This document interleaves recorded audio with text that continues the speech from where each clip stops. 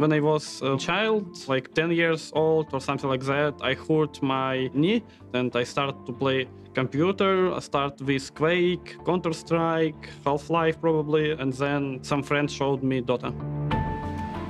You know, usually when people have friends, they go out, spend some time with them, but most of the time I speak with my friends through the internet, and my parents didn't understand that at all. They tried to get me out, like go to some camps, but I was okay with playing Dota. When I started playing professionally, I think that my mother supports me. Sometimes my mother calling me and saying something like, Artyom, I found a photo where you're staying with some cup. What this tournament is? And she will never understand it, but she's doing it because I'm her son. So after TI qualifiers, we lost them, and Navi invited me to be their captain, and it was a good experience, but everything wasn't good. That not means that people in Navi was bad or something like that. I just can't be their captain because we are totally different.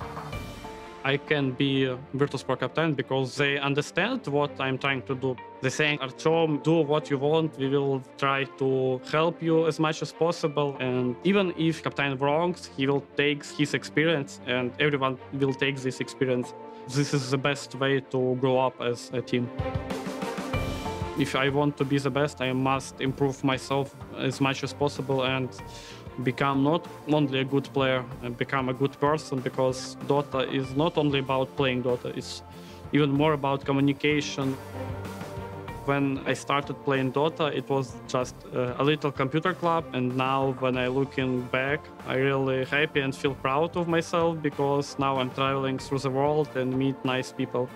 This has changed my life, really changed my life.